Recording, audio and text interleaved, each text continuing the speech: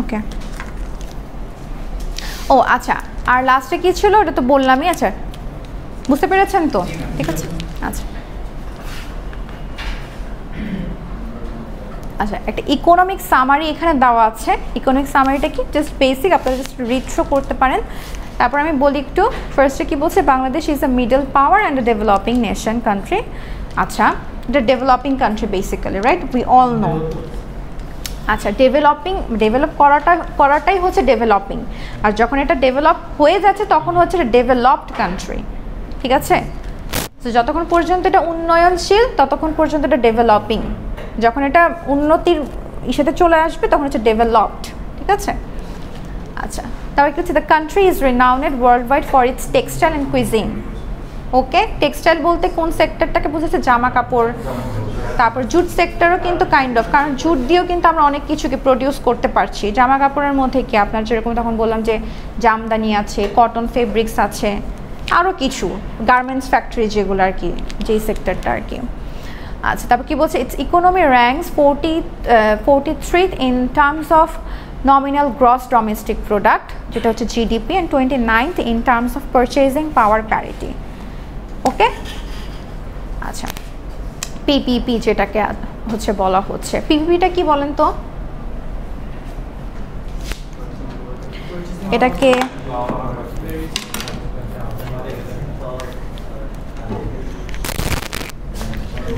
হাইসেন না হাইসেন এগুলো লিখতে হবে বুঝছেন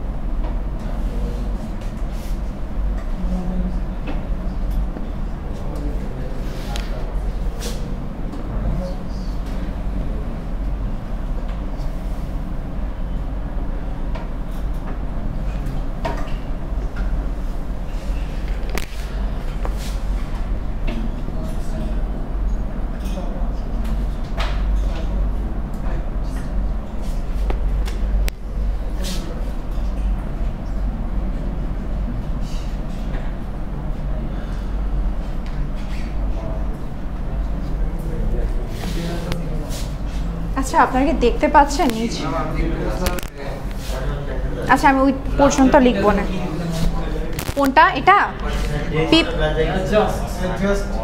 adjust the exchange rates কোনটা PPP adjusts the exchange rates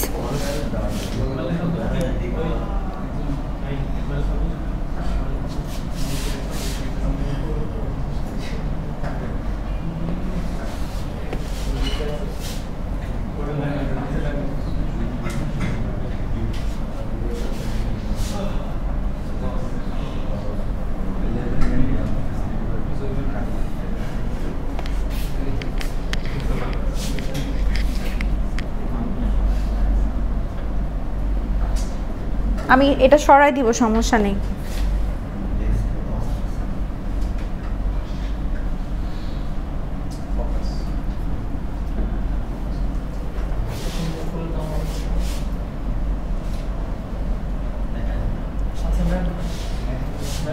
হ্যাঁ বলেন আপনি যা লিখছেন এটা ক্যামেরায় যাচ্ছে মানে যারা দেখবে তারা কিন্তু কিছু দেখতে পারবে ও ওটা দেখা লাগবে ওটা দেখে ক্লাস রেকর্ডিং দিয়ে হয়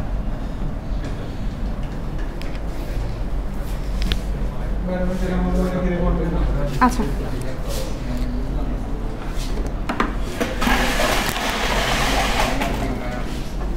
আচ্ছা আমি আপনারা লিখেছেন আমি ফার্স্টে একটু পড়ি সেটা হচ্ছে method use to compare the relative value of currencies in different countries PPP adjusts the exchange rates between currencies so that a given amount of money has the same purchasing power in different countries.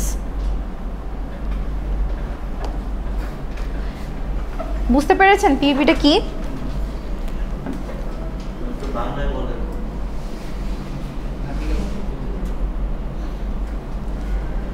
আপনি বর্তমানে $1 কত? হ্যাঁ $1 হচ্ছে কত 109 টাকা তাই না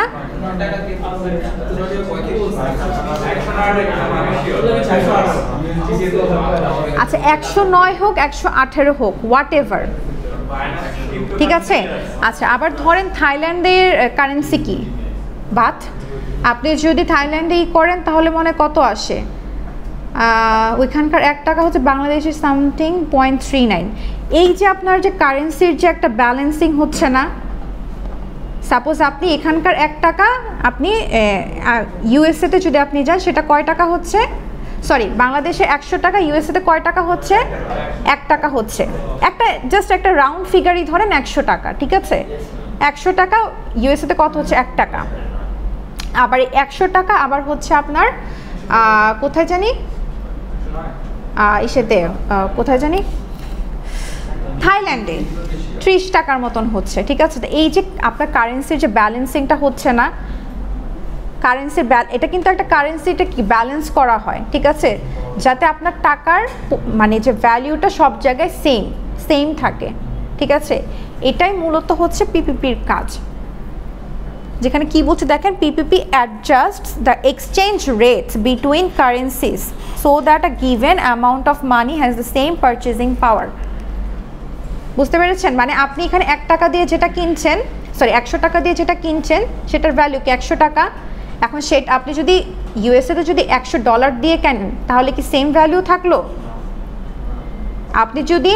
বাংলাদেশে সে 100 টাকা দিয়ে একটা কিছু কিনলেন বাংলাদেশে 100 টাকা ইউএস এর $100 কি সেম আপনি যে চিন্তা করেন যে দুইটাই তো 100 বাট কারেন্সি তো ডিফারেন্ট বাংলাদেশের টাকা ওইখানকার হচ্ছে ডলার তাহলে কি সেম হবে ইউএস এর $100 মানে তো অনেক হিউজ একটা অ্যামাউন্ট আপনি ফোনটা রাখেন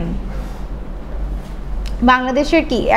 সরি ইউএস এর $100 মানে কি হিউজ মানে এটা দিয়ে অনেক কিছু আপনি পারচেজ করতে পারবেন সো দুইটার মধ্যে কি সেম হলো তাহলে ব্যালেন্সিং পয়েন্ট কোনটা যে বাংলাদেশের 100 টাকা মানে হচ্ছে ইউএস এর $1 this is the balancing point তো এই যে কারেন্সির যে অ্যাডজাস্টমেন্টটা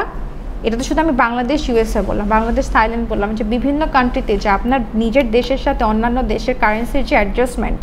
ঠিক আছে যেটা যাতে কোথাও কম বেশি না হয় এই অ্যাডজাস্টমেন্টটা মূলত হচ্ছে করে হচ্ছে পিপিপি যেটা হচ্ছে আপনার পারচেজিং পাওয়ার প্যারিটি ঠিক আছে আপনার যদি ধরেন যদি পারচেজিং পাওয়ার প্যারিটি এটা যদি আপনার বেশি হয় ইন কেস ইটস গুড তার মানে বুঝতে হবে সেই কান্ট্রির কোনো কিছু পারচেস করার অ্যাবিলিটি ভালো কিন্তু এটা যদি আবার অনেক বেশি হয়ে যায় সেক্ষেত্রে আবার এটা কী হবে বলেন তো ইনফ্লেশনের জায়গায় চলে যাবে মানে মুদ্রাস্ফীতি ঠিক আছে যেখানে হচ্ছে কি আপনার কারেন্সির কোনো ভ্যালিউ থাকবে না ঠিক আছে সো ভেরি বেসিক যদি আসে তাহলে এটাকে জাস্ট ডিসক্রাইব করবেন ঠিক আছে আচ্ছা সো আজকে এটুকু পর্যন্ত থাক আমরা নেক্সট ক্লাসে বাকি টপিকগুলো আরেকটু বাকি আছে জাস্ট আপনি just read through nothing else আমি আর কিছু দেখাবো না এগুলো জাস্ট আপনার হচ্ছে স্কিম থ্রু করবেন যে it is one of the হয় নাই কি বলছে যে it is one of the largest textile exporters in the world আচ্ছা তারপর কি বলছে it is the member of SAARC BIMSTEC Commonwealth OIC SAARC Commonwealth এগুলো তো নাম সবাই শুনে আসছি তাই না বিভিন্ন অর্গানাইজেশন হ্যাঁ ওআইসি এটা জানি কি অর্গানাইজেশন ইসলামিক সামথিং তাই না আচ্ছা আরও কিছু এগ্রিকালচারের বেসিসে কি আছে আপনার রাইস জুট টি সুগার ক্যান পটেটোস কয়েকটা নাম দেওয়া আছে ইন্ডাস্ট্রিগুলো তো কি ইন্ডাস্ট্রি আমাদের বাংলাদেশের সব থেকে টপ মোস্ট ইন্ডাস্ট্রিগুলো কোনগুলা গার্মেন্টস ফ্যাক্টরি টেক্সটাইল ফ্যাক্টরি মানে টেক্সটাইল ইন্ডাস্ট্রি তারপরে আর কি আছে হ্যাঁ ফার্মাসি ওকে তারপরে হ্যাঁ সিমেন্ট লেদার তো এরকম কিছু বেসিক যেগুলো হচ্ছে কি আমাদের দেশের যে ইকোনমিটাকে কি করছে স্টেবল রাখছে বা ফ্লারিশ করছে তাই না আচ্ছা ন্যাচারাল রিসোর্স কি আছে ন্যাচারাল গ্যাস আছে অ্যারাবল ল্যান্ড আছে কোল আছে টিম্বার আছে চায়না ক্লে হ্যাঁ চায়না ক্লে হচ্ছে চীনা মাটি ঠিক আছে আচ্ছা তারপর কি এক্সপোর্ট আর ইম্পোর্টের রেশিওটা যদি একটু দেখেন কোনটা ভালো বলেন তো এক্সপোর্ট আর ইম্পোর্টের রেশিওটা যদি একটু চিন্তা করেন